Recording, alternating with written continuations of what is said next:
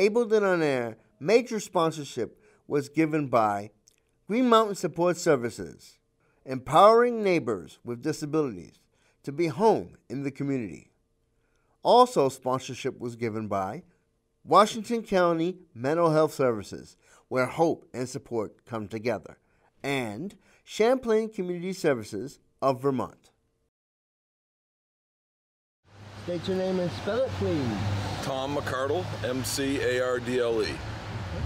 And what do you do for the city of Montpelier? I'm the Director of Public Works. And what exactly is I'm also the ADA coordinator for the city. Okay, I'm to the manager.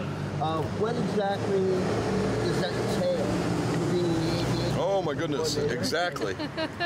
So the Director of Public Works is a number of tasks, but oversees the overall department. Mm-hmm. On the ADA side of things, which is why we're here today, is the Americans with Disabilities Act and Title II of the Act, and that applies to municipalities and all the public facilities. So this is what you've asked to look at is the public right-of-way aspect of the ADA.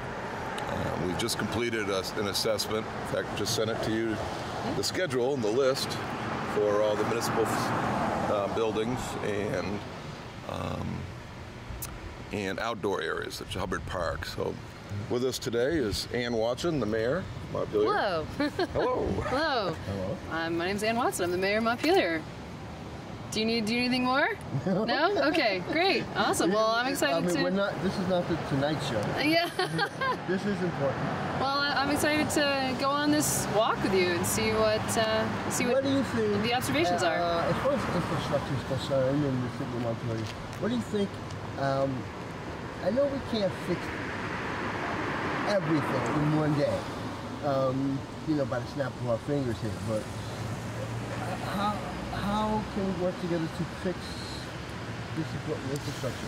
Well, I think the first step was to get this pretty comprehensive report. The plan, it's an ADA transition plan, and it's a pretty great list of things that the city needs to be doing to make our town more accessible and compliant with ADA standards. And so from there, we're going to need to prioritize what should be done first. And that, we're going to be looking to the ADA committee for a lot of input on that and input into the budget for the next years to because as you say, we can't fix everything immediately, but as we try to decide what things have to happen first, it is hard to prioritize that sort of thing because accessibility means different things to different folks with different needs, and so that can be absolutely tough, but we're going to see what we can do to just start working away at it. One last question before we go on our walk. As far as money is concerned, because I know everything has to do with money and finances, as far as the ADA Title II, is there a specific budget that's mandated, or is it go by quarter, goes by by the amount of... Was it on before? 3, 2, 1. Okay, so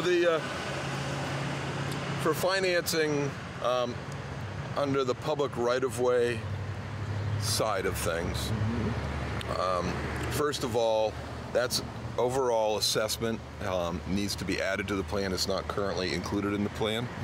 The way we've been approaching it and over the last several years is a substantial alteration is defined by a revision, reconstruction, repaving of a street. And under that program, both federal, state, and local, we fund improvements to our crosswalk ramps as required under the ADA for an alteration. So those monies are embedded in the projects for paving and sidewalks. So special projects where they're targeted to address a compliance issue. You mean emergency projects? No, not an emergency, just a targeted need where a ramp doesn't exist or is non-compliant. We'll target money specifically for that in our capital improvement project. An example of that is around Vermont College. We have a couple more ramps to complete up there, but we did several of them under a specific targeted project under the CIP program. They're not identified as ADA compliance projects, but they are projects that are we included as part of a sidewalk project, for example. We're going to rebuild a sidewalk. We'll build it in compliance with the ADA. So it doesn't really matter one way or the other how we do it. So one way or the other, those projects are funded. The Main Street where we're standing here today was funded by the federal highway primarily. The city had some money in the roadway and sidewalks. And under that project, the ramps were all rebuilt and all of them were assessed. You see the new tactile warning devices. There's still a number of punch list items left to be completed. Some of the ramps exceed the half-inch maximum. So that's the funding side of the public right-of-way. The crosswalks, the speaking crosswalk signs, is that part of Montpelier's ADA compliance? Or Crosswalk what? Signs or ramps? Signs. No, when you push the button, it says don't walk or stop. Some parts of Montpelier have. Right. That's not under the ADA. But if you provide them, then they have to be accessible, and they have locatable tones for those that are not a parent or somebody who's caning would have trouble finding them. That's Main and State, where you have a locator tone. The fact that you have crosswalks, signs, or signalization is not under the ADA. But when you provide them, then they have to be compliant. Expediency, but I probably shouldn't park in there. Everybody knows that. What's that? Does everybody know that? Does everybody know what? That I'm the mayor? Probably not. I highly doubt it. You've got diplomatic immunity. Yeah, right. No. So I'm wondering if I should move my car. You could ask. I could just move it across the street right here. Okay. Well, I'm gonna.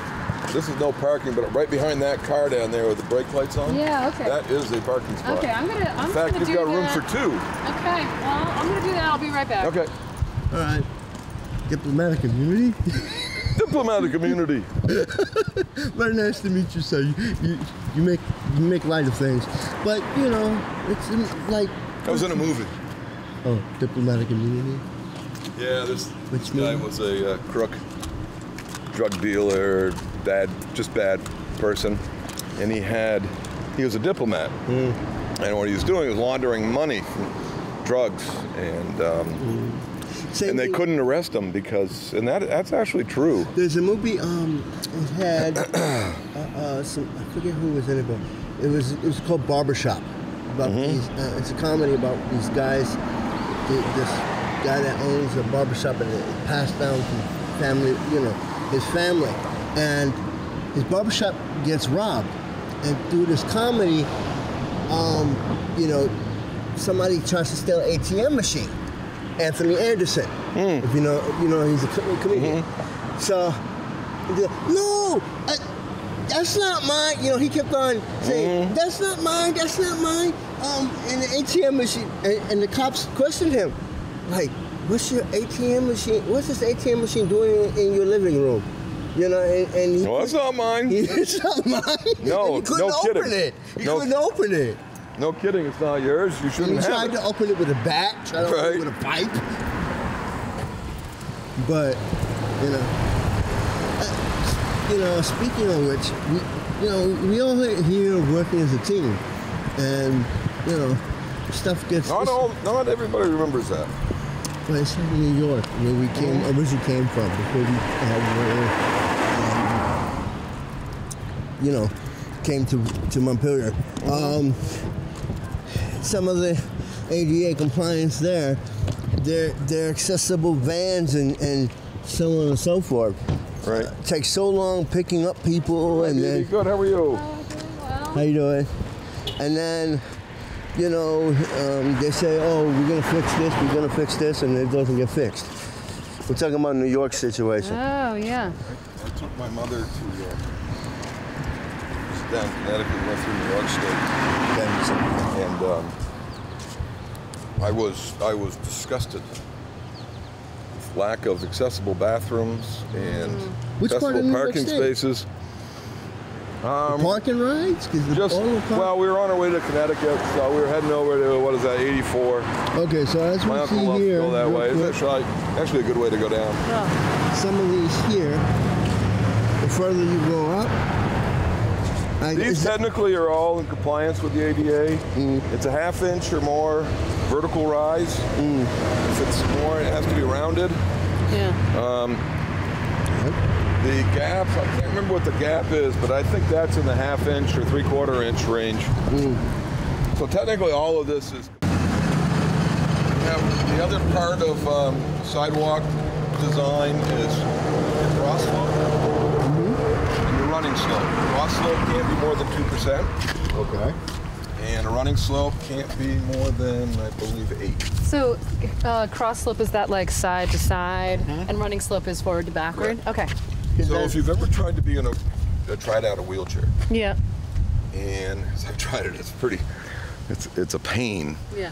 But when you're in a severe cross slope, your tires you have to put all the drive in the lower tire to try to go straight. Right. And you have this sensation of trying to tip over. Got you. Right. And because you're otherwise, As you go up by Rite Aid, you'll see some of those. you might want to. It would tend to turn.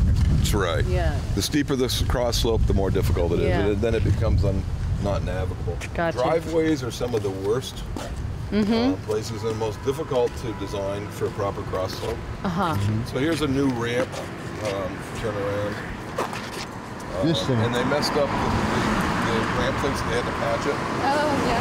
It's not a great patch. Because it wasn't difficult enough. It didn't meet it should be flush, really. Sure. But no more than 1/2 inch. Yeah. And I think they messed it up. And Should these be more raised or lowered or what? These are for the visually impaired. Yeah.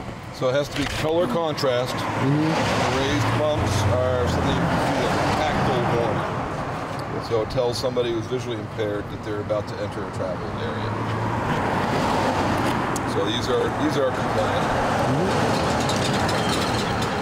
Fair enough. The nice thing about this is that there's a green strip that makes constructing the running slope. But you do have to drop this grade as well. That's why you very often see the sidewalk is reconstructed on either side of the ramp because we have to drop this to meet that slope. But the So problem, you gotta meet the grade. one of the problems that you run in, especially with this, like when it gets overly wet, during wet weather, ice or something like that, this gets slippery. Extremely. They can, yes. So there's got to be some kind of warning. You know, that was in project development. It's got to be better than 10 years. Trying to come up with a suitable tactile warning Oh, interesting. system, but there are these little bumps in between are your skid resistant, and then these get worn off a little bit. See the little bumps on top of the bumps? That's for skid resistance. Interesting. And that's really the only state-approved tactile warning. Most of them failed miserably. Oh no. The only one that's now approved is the that cast one? iron. Huh. Yeah. Really? Oh my gosh. Oh my gosh. Think about that part. Yeah. If they fail, Like, oh, you're welcome. We were this test site, and now we got to rip them all out. Do you want us to be notifying you, or do Sure. you? Okay. Yeah, absolutely. So, I mean, and this is not, this is a no judgment question. Like, what would be the process from there? Like, we let you know, and then is it usually taken care of within like the summer, or? Depends on the severity of the hazard. We'll develop a work order. That's a fairly simple patch. Yeah. Basically, they It's block not off a the street the whole. long-lasting patch. They block, Ideally, they block the street the whole entire day, or no. To patch that, we can usually maintain pedestrian traffic on that. That's not a very long. You got to clean it out. We'll fill it with concrete. Okay. This is that would be considered a non-compliant, and when they're non-compliant for the ADA, they're also very often a trip and fall hazard for anybody. Sure. is that because of the People is drag it- their is it all feet. because of the That's weather? why. This is all because of the weather situation? A lot of this is, it's a very brutal climate, and we have very poor soils in Montpelier. It's a glacial till, silty soils, so they're not well drained, and we get a lot of frost action in our soils, and then the very harsh climate. Sidewalks are plowed, so it allows the frost to penetrate deeper, and then, as we all know, when water freezes, it expands. And they don't always settle back once they thaw out. So for something like this, would the solution be that you just end up grinding down the We have a neat grinder that does that. Yeah. Okay. Cool. Sweet. I mean, should that be a hazard? I wouldn't consider that a hazard. That's a lower priority. This one is This one up here? Yeah. Somebody in a wheelchair, my brother, This is bad. This has gotten to a point where it needs to be replaced. And replaced, I mean, it's as opposed to patching it. So I would cut this this whole square panel out. Yeah. And remove and replace. And is that because there's this crack in the middle of it as well? Yeah, there's no salvaging here. And you're hitting right into the parking lot of the church? Yeah, so these are access issues. They have a second driveway. So this crew would be okay if we blocked. Yeah, we have have a second to notify access. them. Yeah. Yeah. Okay. Yeah, that is getting to be a pretty good gap there. Yeah. We do have a sidewalk contract that just released, so. Stick those on that contract. Gotcha. But I was also looking at down in front of the inn in Gary home. I should have pointed that out, where the sidewalk is lower than the curb. Sidewalks are meant to drain to the street. Okay. Yeah. They're designed with a quarter inch per foot, or about 2%.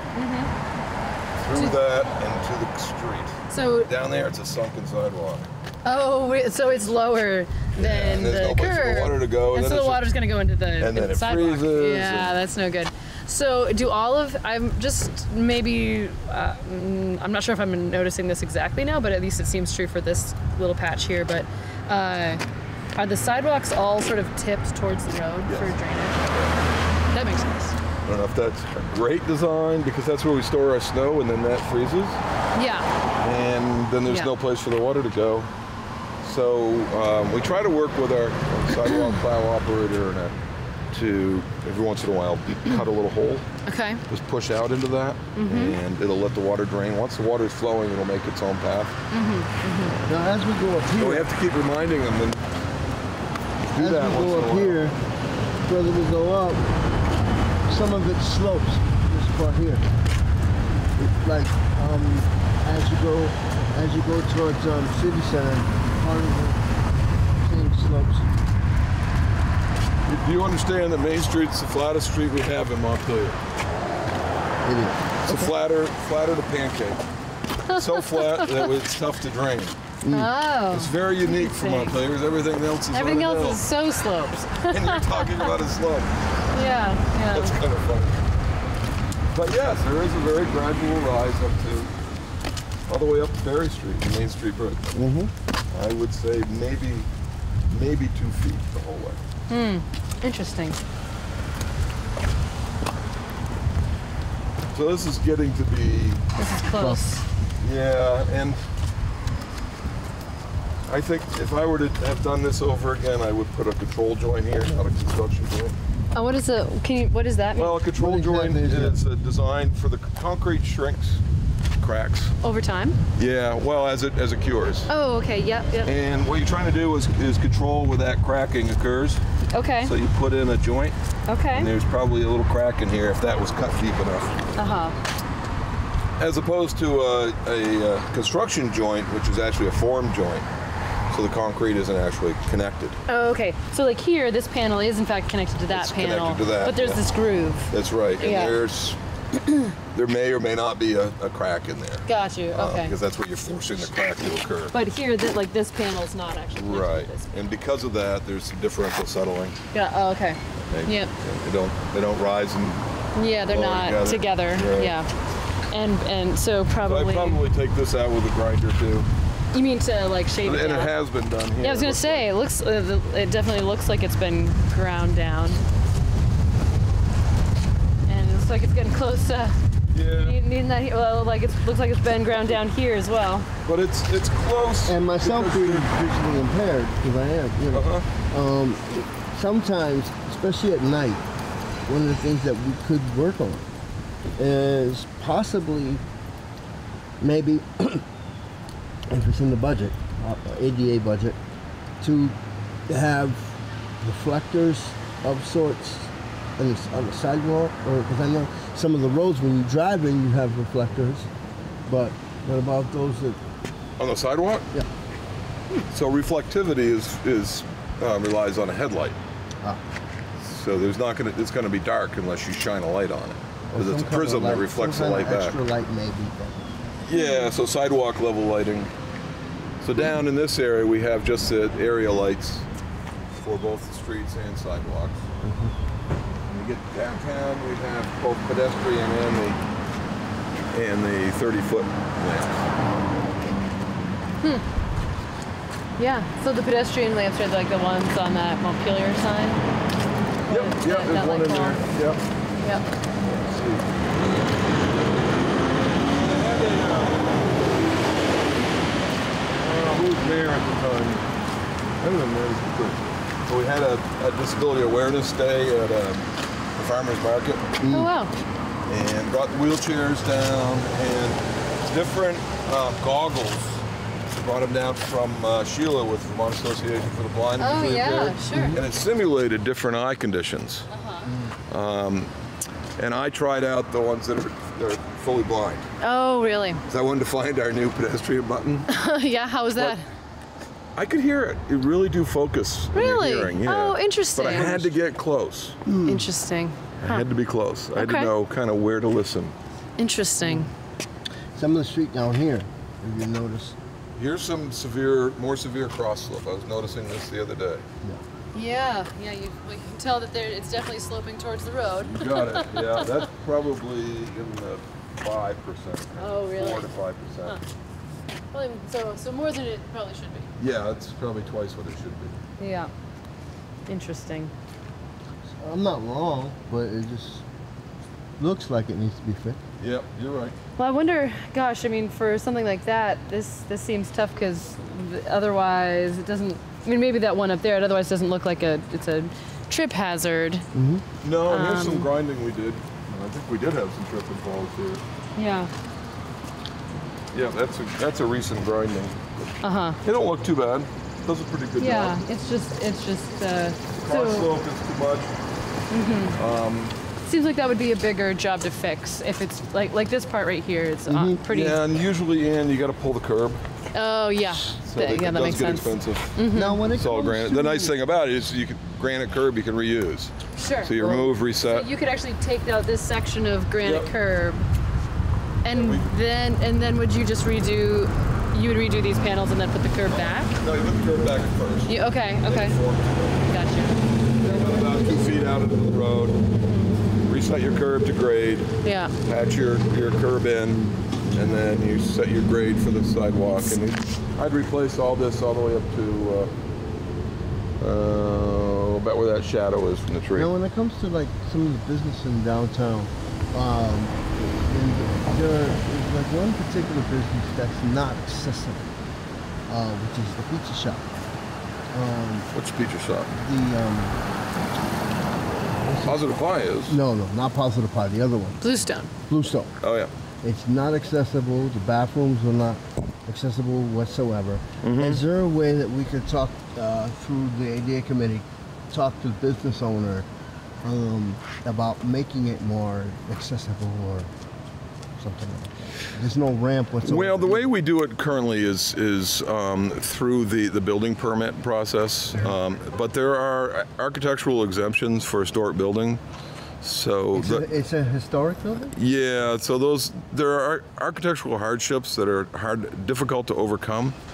What about a temporary ramp? The property owner really needs to be committed, and there are some grants available through the Housing and Community Development says. Because it housed the diner first. Is that why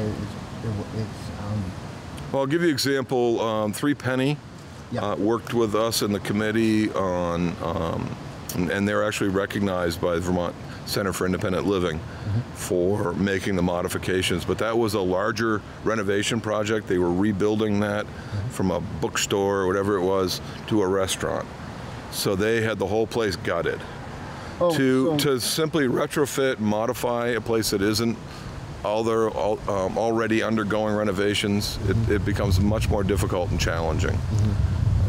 So that's something we work with our building department to encourage property owners to do that. And we got to remember that these are customers that they're missing out on that can't get into their building. So it's really incentivizes. Well, if you figure the whole world or majority of the nation has a challenge.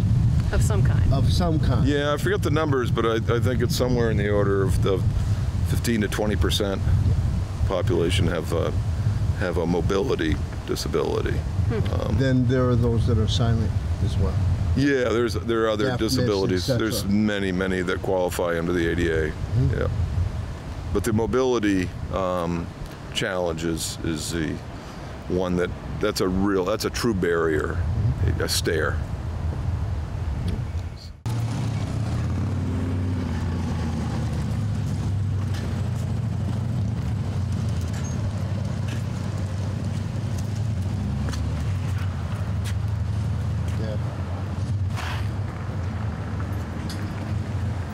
Some of this, see? What a pain in the neck that can be. Oh, really? It's such a critical point. What's wrong with the This cash point? register? This point right here? Nothing wrong with the basin, it's the pipe. There's a huge telephone conduit. Oh, really? Really? The pipe is shallow and it's small. Okay. So you it can see all the just scratch marks. We're always cutting ice. so it just doesn't because it A telephone? it There's a freezes telephone and wire in there? Oh, see those 2 manholes? Yep. There are huge telephone plugs.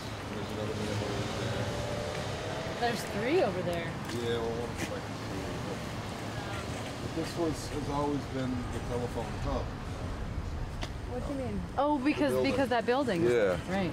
And if you look up in the sky, you don't see any wires, which is really nice about Montpelier. Pretty nice. Power.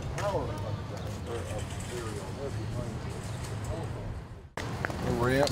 And I remember when they were doing that, I told them, it's nice you're trying, but it's way too steep. So you told them that. Yeah. So unless they're under And State Street also. under a state permit requirement, they're not obligated to do it. So it's really, a lot of it is just encouraging to do it. It's showing them that it's, very often you can remove some they call readily removable barriers. Aisles, just moving your products back. Equipment back also. Yeah, make it wide enough. Get into those architectural issues. That has a floor slab that's This is would have had to remove. this is also a problem. That is right there, yep, and some cracking here that needs to be worked on.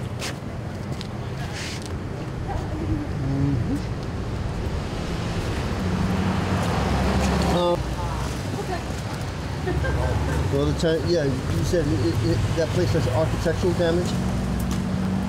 That's what you were saying? Right. So, but that's a floor slab. Define a floor slab when it comes to stuff like this. So your ramp or your floor, the main floor of the restaurant, is at a higher grade than the sidewalk. So to modify, something has to give. Either you raise the sidewalk or lower the floor, or you do both. And when you're dealing with a floor grade, you're now into the structural members. There very often isn't any play in a floor to drop it. What we have done in a couple of locations, and we did out over here with 3 Penny, is they made an architectural change internally. We allowed the sidewalk to also be lifted. So we kind of met in the middle.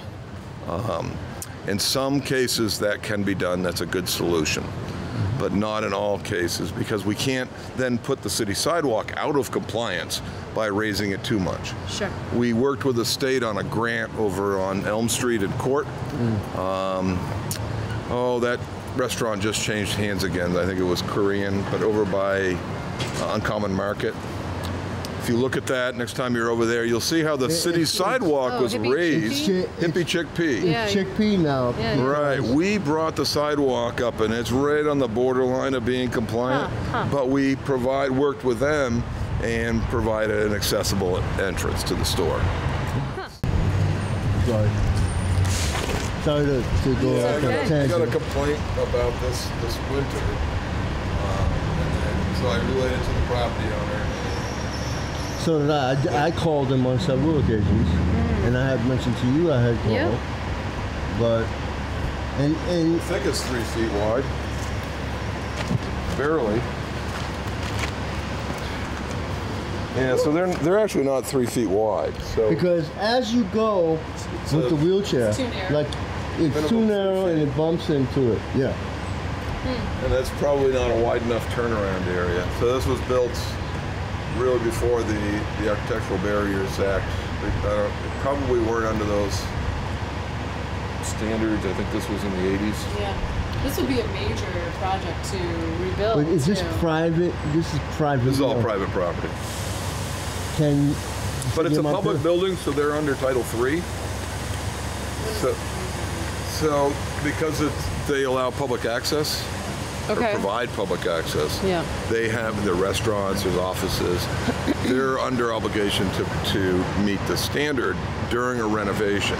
Oh, okay, so if they were to ever renovate, they would have to bring it up to standard. Okay. Yeah. And is that any part of it or just this part of it? It would have to be this aspect of it. Okay. So I saw them paint that, but this wasn't fixed.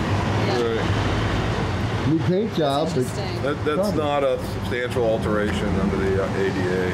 Painting is not substantial. Yeah. Yeah, well, gosh, because I mean, it seems like, the concrete's kind of coming apart here, so if they were ever going to say, like, well, we're going to repair the concrete, that would turn into You might trigger it that way, but it's... Yeah. Or I was thinking this was at least 3 feet wide, and they just had some issues like our cider in the building. They have another ramp out back, but they've closed that off.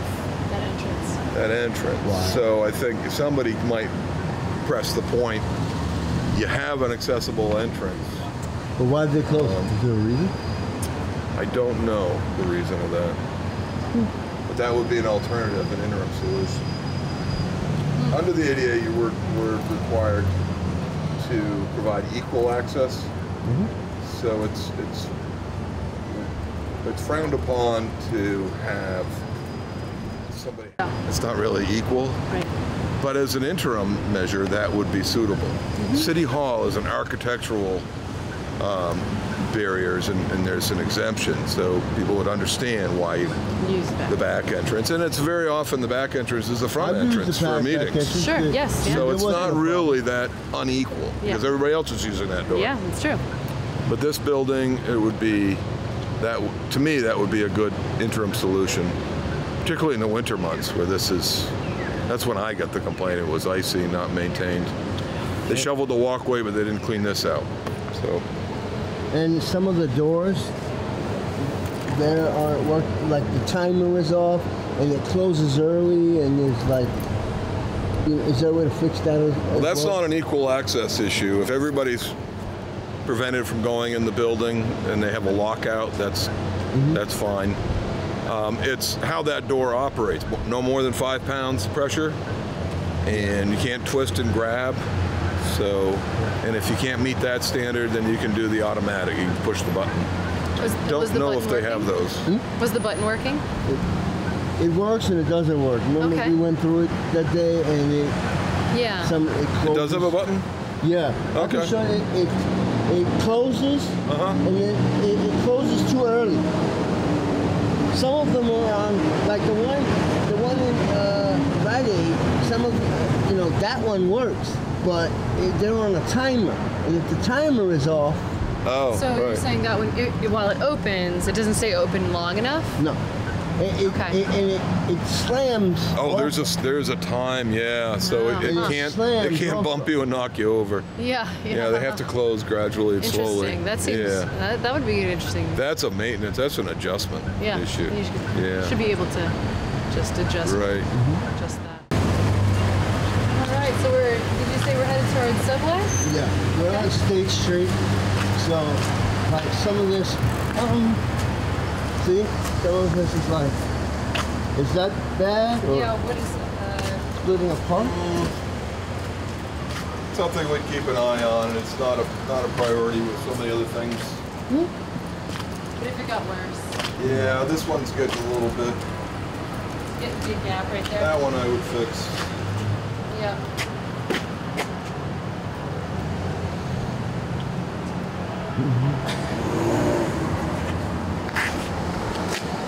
Try to get something in the background for my landmark. Yeah, right.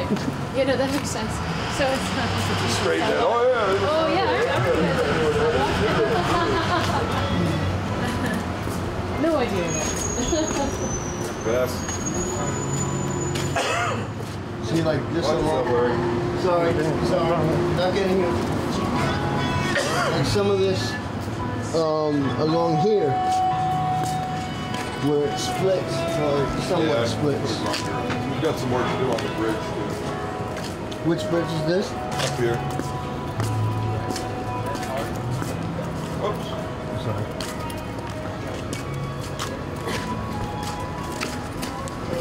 Believe it or not, I'm Really bad shape from an ADA perspective. We I don't replaced like this. Oh yeah. This yeah, was all I mean, done with the paving project, so I was gonna say this definitely all that was looks fine new. just a few years ago. And then we did a patch. Yep. Yep.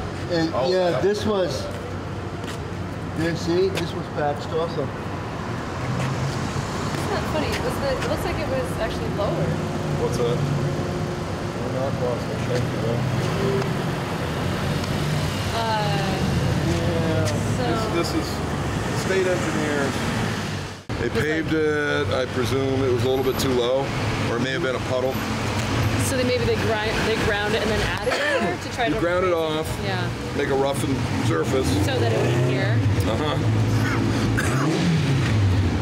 So you might grind off two.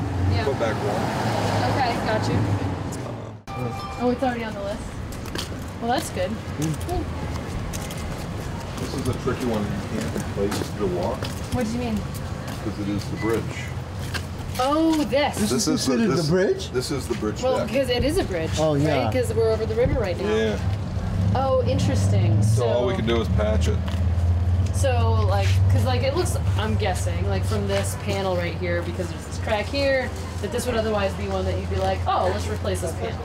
Right. But you can't right now. Now there's a steel plate underneath this. Wow. Yeah. So, I mean, someday we'll be replacing this bridge. Replacing the bridge or fixing the bridge? Replacing. It's a replacement. Replacing. Yeah. Okay.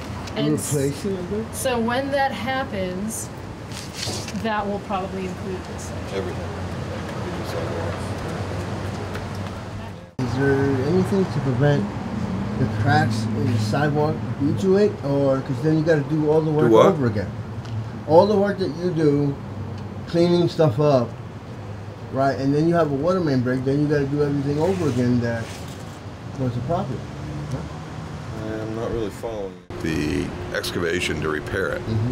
So it all has to be restored. So if it Whatever- had been, oh, sorry.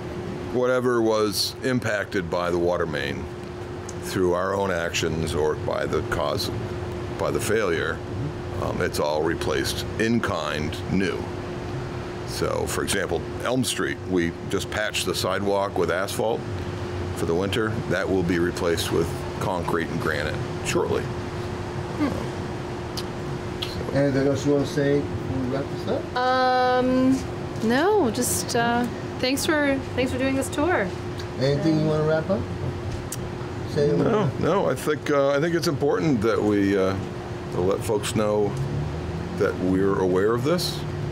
ADA awareness is important, and that every community has this challenge to try to stay up with it and meet their obligations under the ADA for equal access. In a lot of communities, It might be a little steep, but it's workable. I would think the bigger issue is the width of that door. Yeah, yeah. Makes sense. And the way it pulls out. Yeah. Those should go in so that Really? there I have thought that the exterior door. Well, see, that's a fire issue, Yeah, too. it's a fire issue, right? That Right. is supposed to go.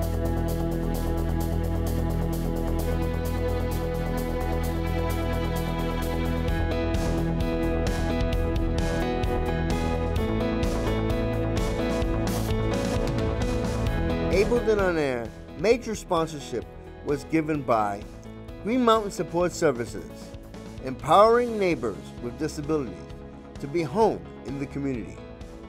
Also, sponsorship was given by Washington County Mental Health Services, where hope and support come together, and Champlain Community Services of Vermont.